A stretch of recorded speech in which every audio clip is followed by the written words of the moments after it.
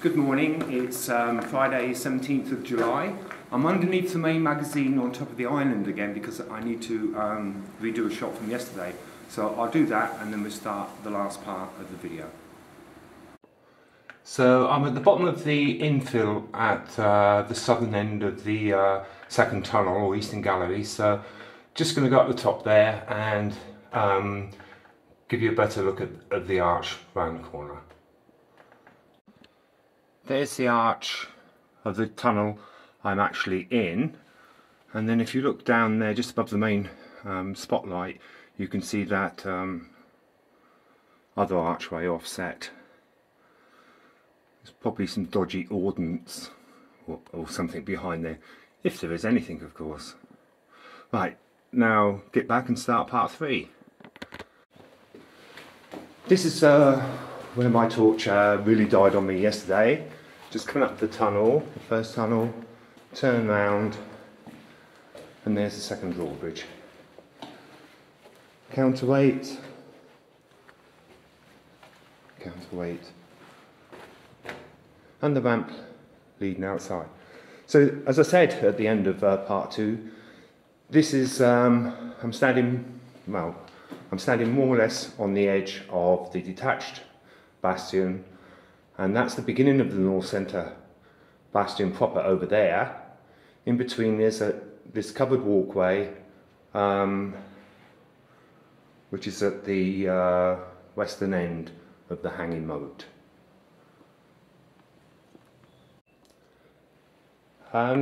This is the third drawbridge, partially excavated pit beneath it.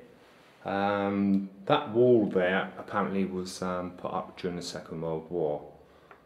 The counterweights for this drawbridge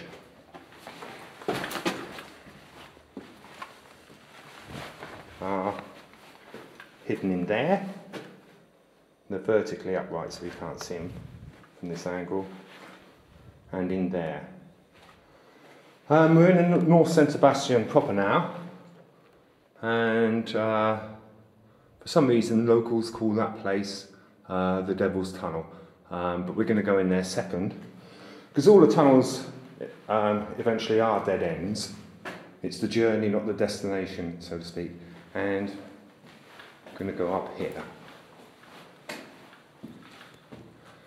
This is a short gallery. You can see some steps at the end there. I'm going to turn the switch off now because I'm not totally confident about this torch holding its charge. I'm at the top of the first flight of steps you saw in the last clip, and there's a short gallery going down there. Just go down the steps, and though it's not so much blocked off, that's just rubbish being piled there. These firing slits face down the moat running down the west side of the Detached Bastion. So that's what this gallery is for. Oops, butter feet. And then there's a huge slab of masonry which has somehow made its way here. Right, so we go back and have a look at the stairs. These steps used to come out near what is now a playing field on top of the Western Heights. And as you can see, it's been blocked off, so there's little point in going up there. But I'm up here anyway, and that's the view looking down. So I'm going to go back now to the junction with the Devil's Tunnel. One of the local inhabitants, a cave spider. It's fatigue making my hand shake, honest. Here we are at the beginning of the Devil's Tunnel, which runs for 100 yards down the far side of the hanging moat. First 95 yards are perfectly okay. So as all these arches are more or less the same, I'll switch off now until we get to near to the end. Okay, this is the last few yards of the Devil's Tunnel, and you can see the problem is there's been a cave in at some point, quite a while ago.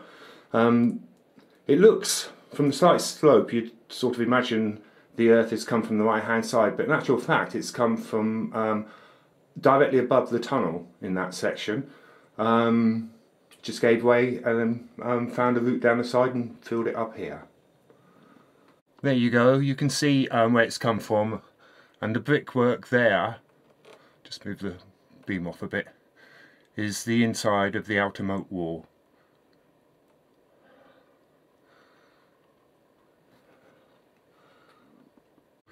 Right, so I'm on the far side of the cave in now, and I'm just going to turn around and go down that short tunnel there.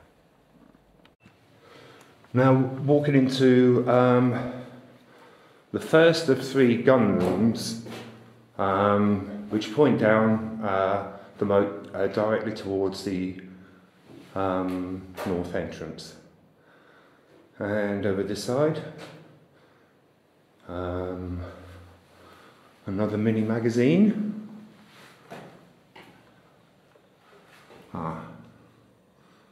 Ventilation. So, torch holding up rather well, better than I hoped. Oh no, look at that. In my mouth. Okay, this is the second.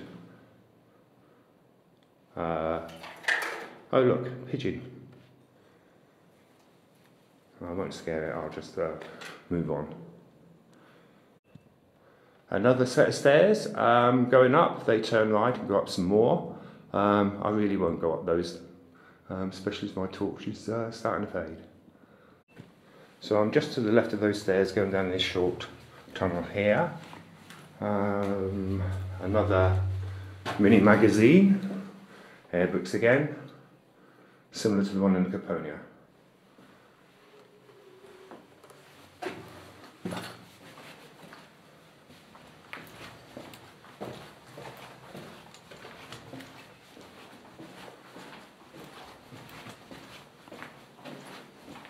Now we're very nearly coming to the end, but there is a sub-tunnel system along there. I'll come back to that in a minute. I've just come down that way. That's about I'm about 20 yards away from that subsystem I showed you, and this really is the end of the tunnels. Again, this tunnel is pointing in the same direction as the gun rooms, directly towards the north entrance. So I'll go back and climb up onto that small tunnel. Here I am back at the small sub-tunnel, and if my torch seems magically brighter, it's because it's now Sunday the 19th of July, about 9 o'clock in the morning, and I haven't had breakfast yet, and I've come back to shoot the last minute of the video. Once I get into the sub-tunnel, the first thing I'm going to do is have a look down that passage there. As you can see, the passage is only a few feet long, and at the end there's a well. And I would guess that's maybe 12, 15 feet deep. Okay, back into the subtunnel. So just walk along to the end. This tunnel was built for dwarves and small giants, a bit crouched over. And here we are, what apparently is the second well. Full of bits and pieces, but nothing interesting like gold sovereigns or bodies. Now, directly above my head is the last shot of this video of the North Centre Bastion. You see we're at the bottom of a cat shaft. That's it, ladies and gentlemen. Thank you for watching. See you again. Bye.